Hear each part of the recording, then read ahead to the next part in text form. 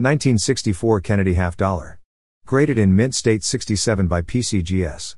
According to Stax Bowers, a delightfully toned and original superb gem from the inaugural issue with fully pristine surfaces throughout. The marbled patina of bronze, gold, and powder blue hues is complemented by significant satiny luster looming beneath. Well struck and thoroughly attractive, it ended up selling for $1,020.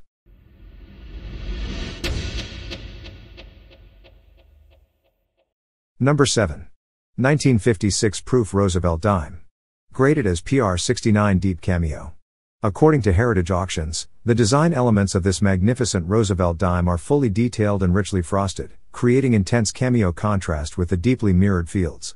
The completely brilliant surfaces are just one tick away from technical perfection, and eye appeal is terrific. It was sold for $19,975.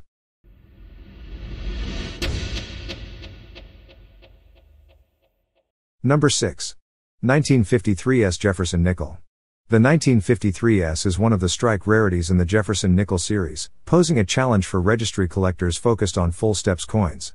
This piece displays satiny luster with a hint of light champagne toning. Moderate dye erosion is apparent on each side, causing metal flow lining in the margins, but the steps of Monticello are sharply defined. This MS66 full step specimen was sold for $16,800.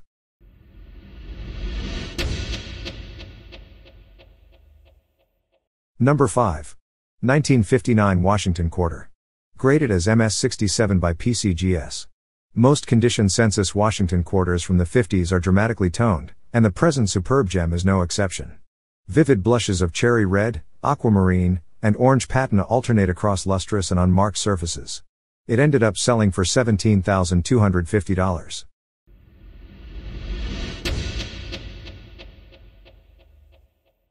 Number 4. 1955 Lincoln Cent.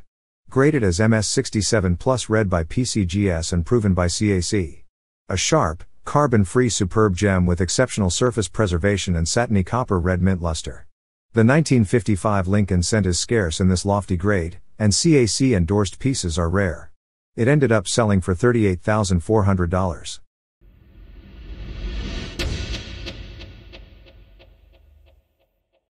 Number 3.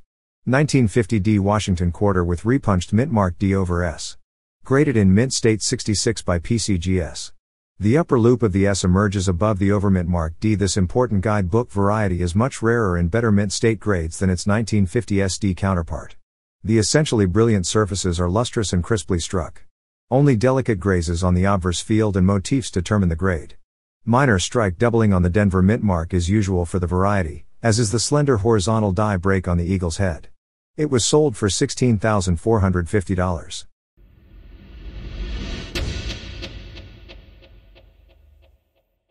Number 2. 1958 half dollar. Graded as PR68 plus Deep Cameo by PCGS. According to NGC, the million-plus sales of 1957 proof sets alarmed collectors and speculators alike, and the number of sets sold in 1958 fell drastically. Still, the mintage was higher than for 1956, and any hesitation was short-lived, a fact established by 1959 sales. Gems are readily available for this date, and even cameo proofs are fairly plentiful. Only at the ultra cameo or deep cameo level is this issue scarce. This elusive specimen fetched a sum of $32,900.